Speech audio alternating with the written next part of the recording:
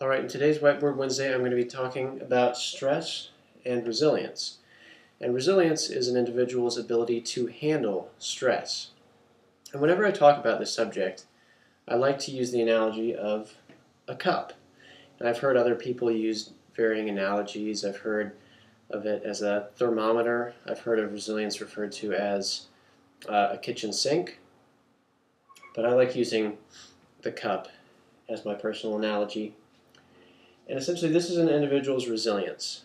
This is their body. This is how much stress they can take in. And the stress that they experience, whatever that stress may be, is like adding water to this cup.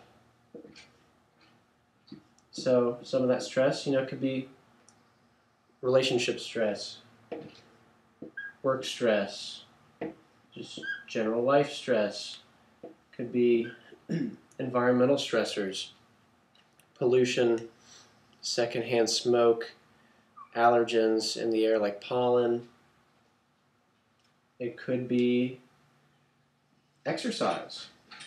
Exercise can be a beneficial stressor, but it is a stressor. It can be food sensitivities. Eating a food that doesn't agree with you well is going to cause stress to your body. Lack of sleep is another common one. So the list goes on and on in terms of stresses that all of us experience on a daily basis. Some people will experience more than others, and some people will experience varying reactions to stress. So if we're talking about food sensitivity, someone who has celiac disease, consuming gluten might be a very big stressor. It might fill their cup significantly more in terms of overall stress that their body is experiencing. For someone who isn't as sensitive to gluten, it may be just a minor stress. And so all of these things add up. Relationship stress, work stress, lack of sleep, allergies. And so these things build up and up and up.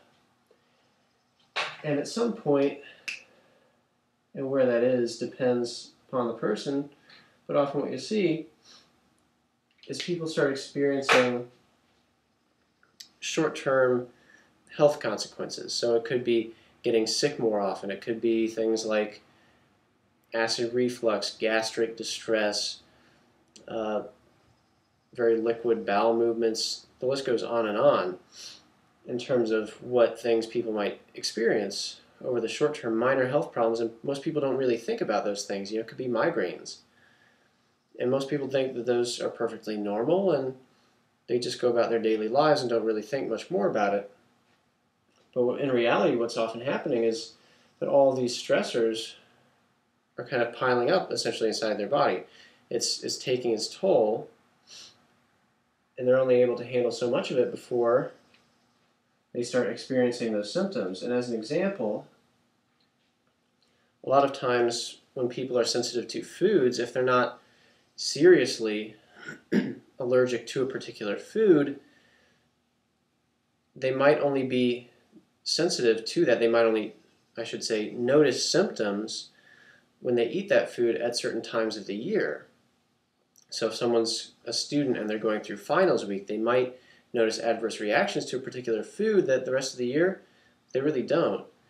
Same goes for allergy season. Some people can eat certain foods other times of the year and not experience any sort of side effects, but during allergy season, because there's that stress on their body, they're going to experience some symptoms.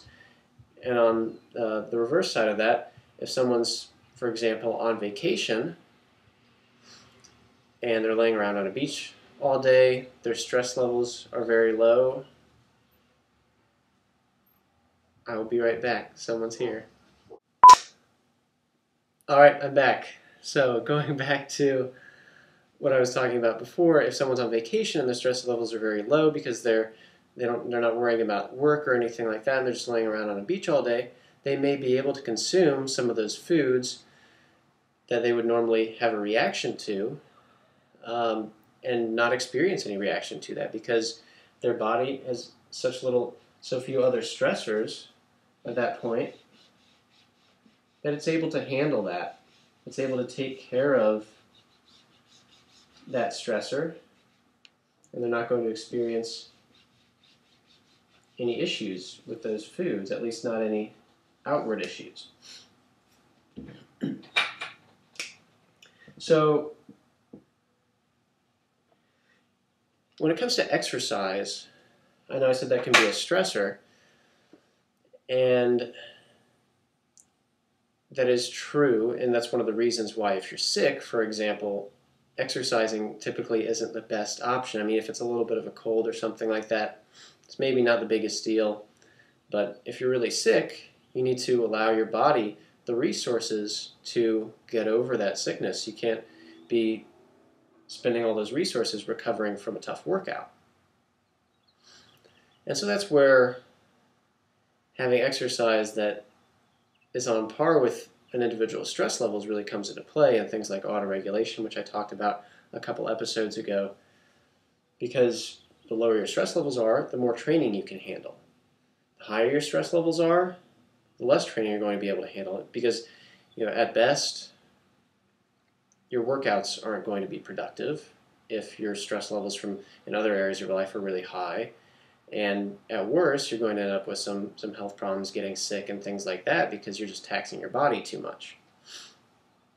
But appropriate levels of exercise are actually going to increase your resilience. They're going to increase your immune function. So it's important to exercise, obviously, which is why I help people with that for a living. But it helps people's resiliency, but it has to be appropriate amounts of exercise for the individual at that particular moment in time. Now, in terms of overall resilience, while it can be built, it can be improved through things like exercise. Some people are just born with better resilience. It's just genetic. So if we were to look at someone like that,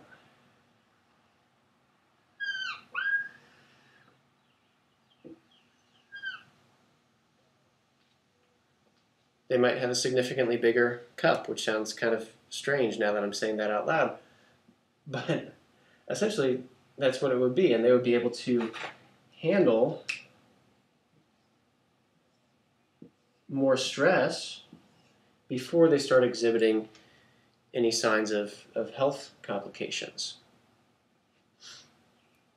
So some people can handle more than others. What people really need to avoid is when the stress levels get so high, it actually starts spilling over. That's essentially when you start running into serious health problems, more serious diseases, and things that aren't going to be easily fixed, and that's not going to correct itself in a week or two like you get over the flu.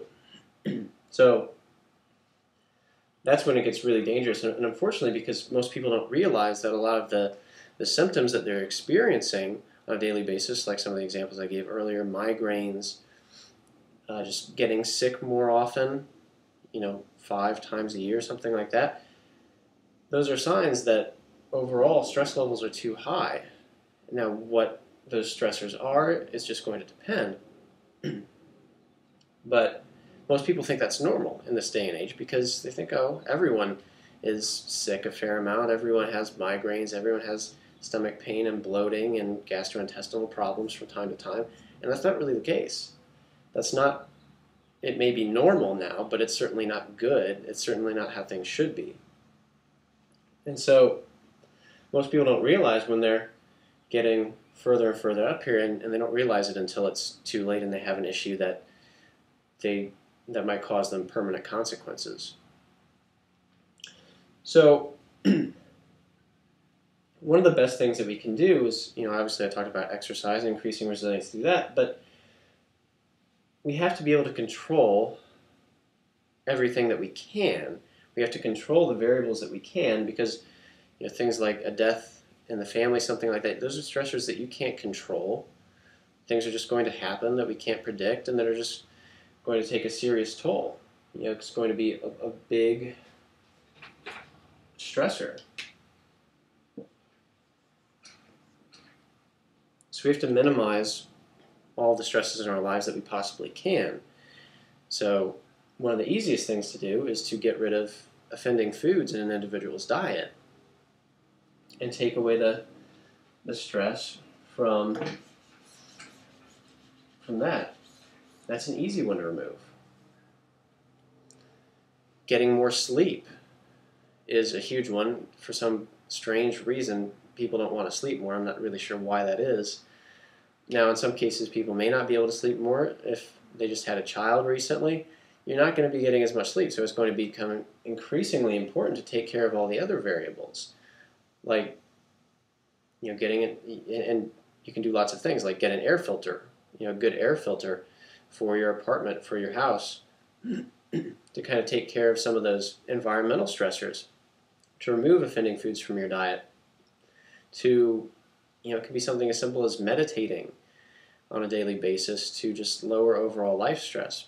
There's so many different options to lower all sorts of stressors in your daily life, and it becomes increasingly important to do those things so you can, once you minimize those,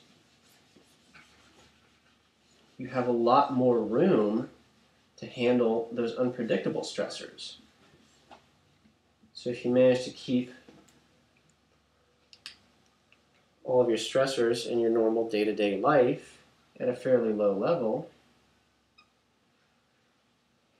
when something awful happens in your life that drastically increases the stress on your mind and on your body, hopefully you'll still be below the threshold for